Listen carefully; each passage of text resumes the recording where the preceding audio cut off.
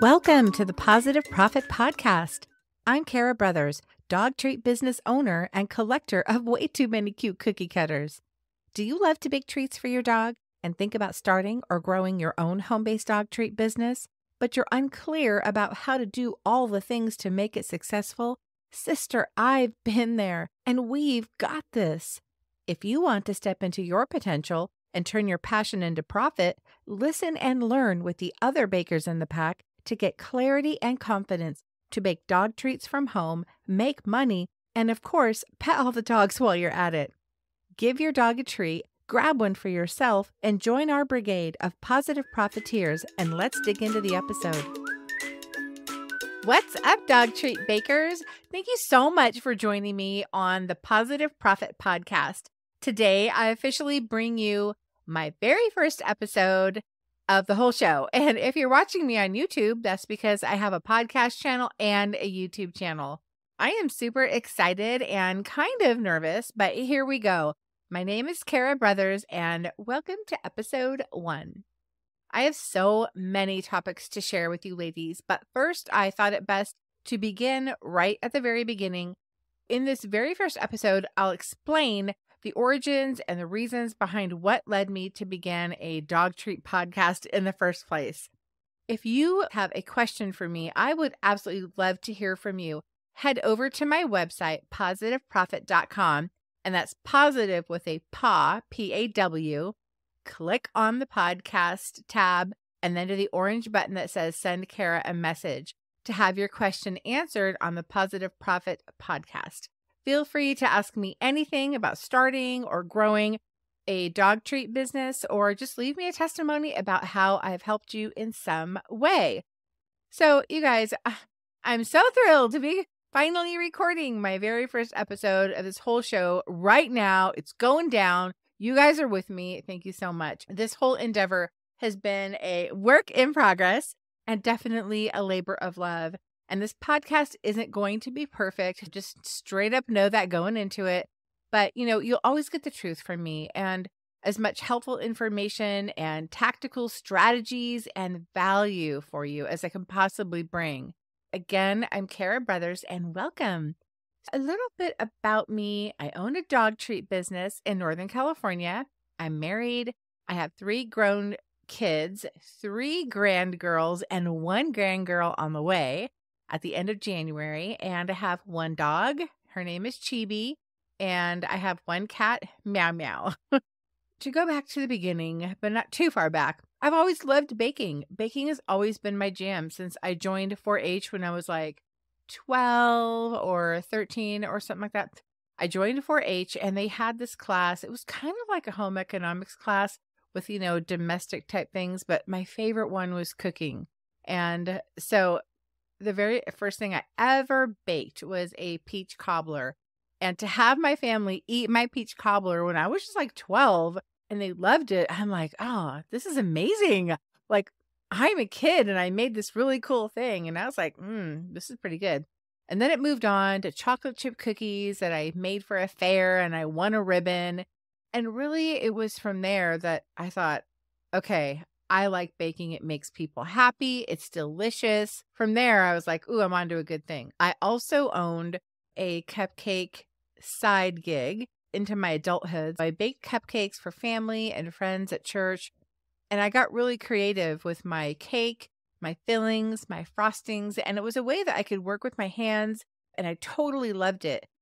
I ended up baking in a friend's pizzeria. When they would go home at night, I would use their pizza oven to bake cupcakes. Let me tell you, baking cupcakes in a pizzeria oven was not actually ideal, but I got to pay my rent in cupcakes. So, I couldn't beat that. That's how I kept baking through my life, was this cupcake business. I wanted a cupcake delivery van. That was like, okay, I'm going to make cupcake deliveries in my town. And we got this little tiny van. It's called a Cushman. They also make scooters, but they had this really tiny, it was like a micro van. It was so adorable. And in the process of getting it registered, we had it up on the weigh scale and the wiring apparently was faulty. and the whole thing caught fire and it just burned. Oh my God, that thing went up in flames. as we're trying to register. It was heartbreaking. It was embarrassing. And, my cupcake dreams also went up in flames because I never proceeded with the business after that crushing blow. I moved on though. And, I just kept baking for family and friends, whatnot. But I got a job as a quality assurance specialist for a massive tech company. Talk about turning it around, right? Well, I worked my way up to supervisor, project manager, then operations manager.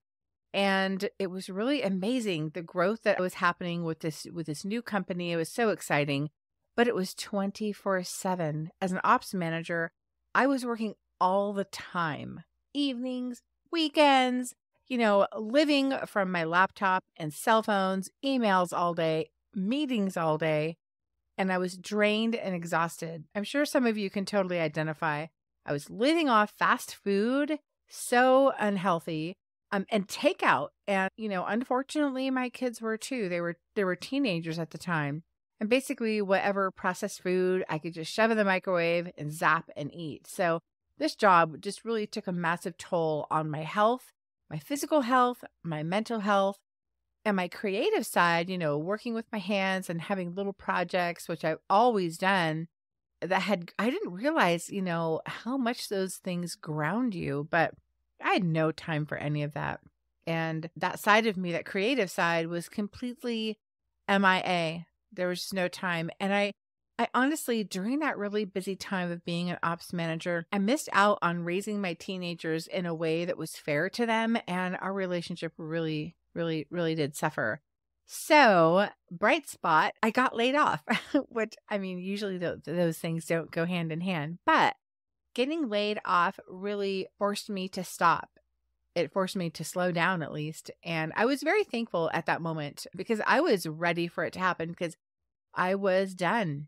God stepped into my life in a really big way about 2 years ago, and it totally transformed my life. I found myself ready at that point to make a shift and go in a completely different direction with my career and with my life.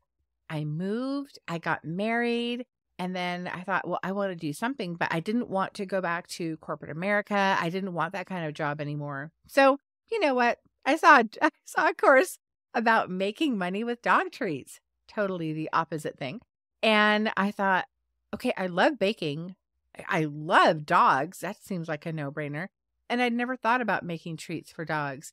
So this was very interesting to me. And I paid the money. I took the course. Also, I should point out that at the time, and still today, nobody in my town was making dog treats. It was absolutely mind-boggling. I know that is not the case everywhere.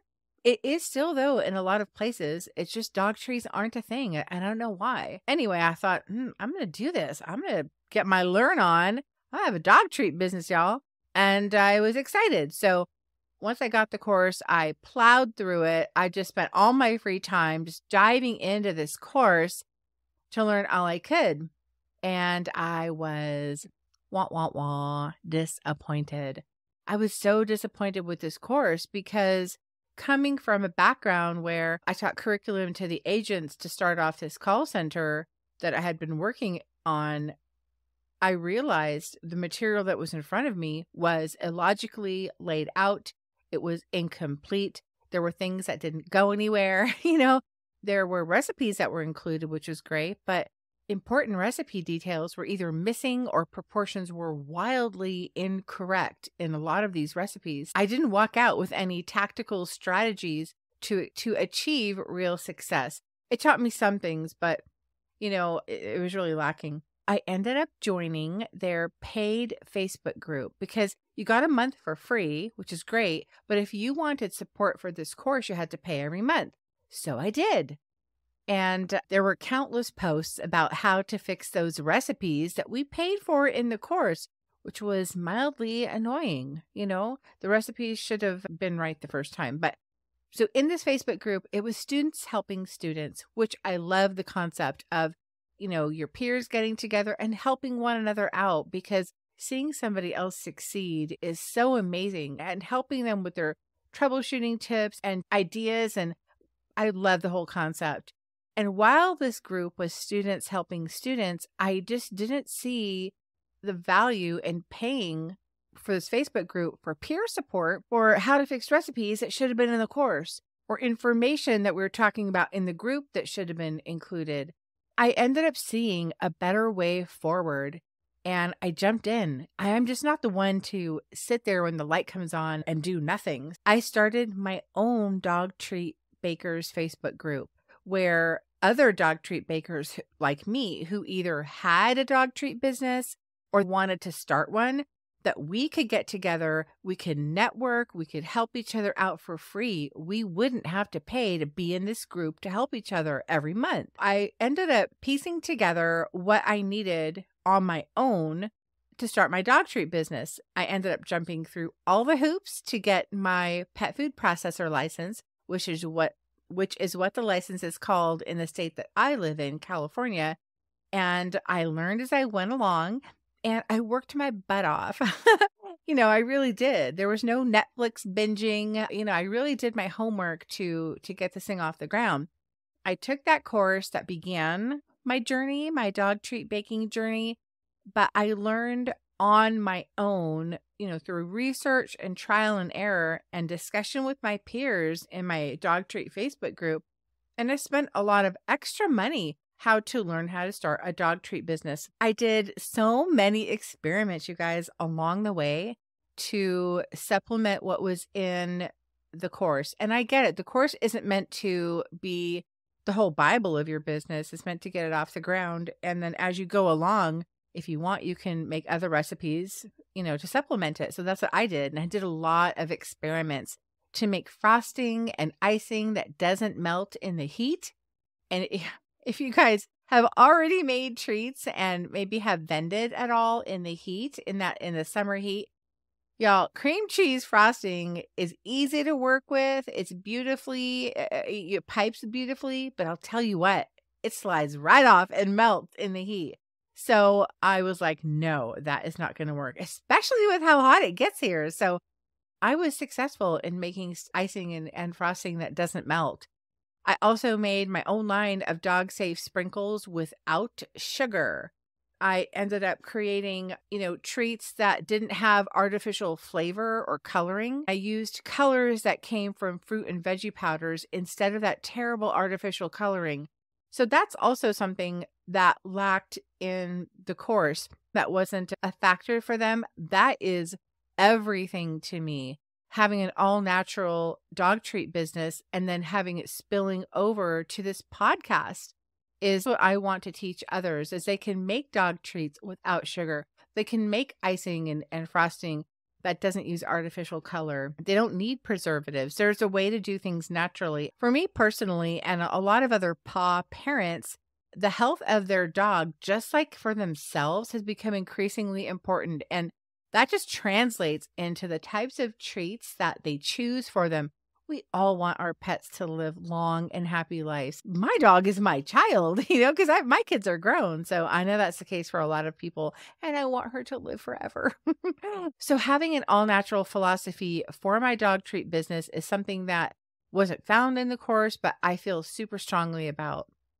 It's the reason why I had to work around using the popular icing that's made from yogurt chips as well. So we had the cream cheese, we had the yogurt chips, both melt. Carob chips melt.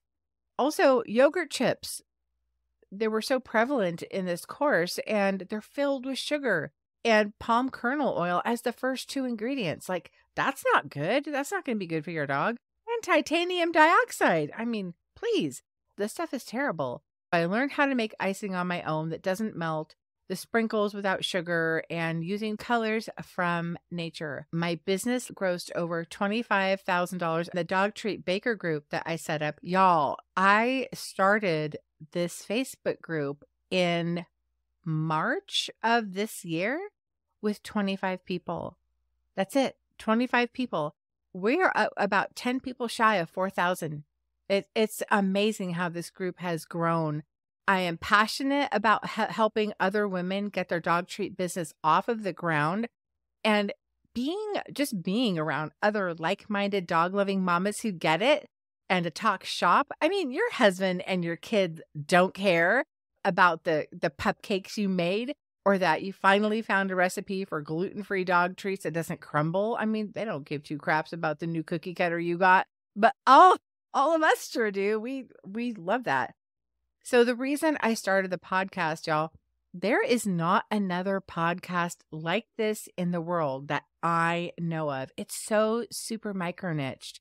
Now, for YouTube, there might be another YouTube channel that is about how to start a dog treat business from home. I don't know of one because I haven't looked. But when I saw a new way forward and the light came on for me, you guys, I wanted to share all the things with you that I wish I had been taught in that dog treat bakery course, so you can feel confident and prepared to start a profitable at-home, all natural dog treat business of your own. I am so amped up and excited to support you in turning your passion into profit. And I've got so much good stuff lined up. Episodes I just cannot seem to record and write down fast enough. I cannot wait. I know that God placed his hand on my life and has pushed me to this new direction to help women monetize their passions of baking treats for dogs, conquering their fears, and really breaking free of whatever is holding them back, and giving them the tools to be successful as a female entrepreneur working from home, balancing a family, balancing life, and your dog, right? For me, it's a no-brainer. I love helping other bakers overcome their hurdles and learn new things. It's a little bit of, I got this, right? And also a little bit of just totally leaping into the unknown. I figure it's also a lot of why not? Why not just grab the horns, make the jump, figure it out, and see what happens? As soon as I decided I was going to start this podcast to help other women learn the business, my mind was literally flooded with ideas. I couldn't stop writing them down and coming up with titles, and it was just crazy. And it was a total God thing. I have got tons of recipes, troubleshooting techniques for your tricky dough, your tricky icing, how to present your treats in the best way possible with different kinds of packaging, logos, labels, how to make your own, how to sell your treats in person, at markets, online, how to set up for a farmer's market, how much to take to a farmer's market, right?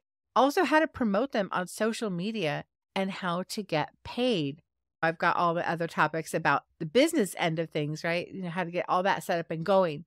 Plus, I have a whole list of really cool guests, you guys.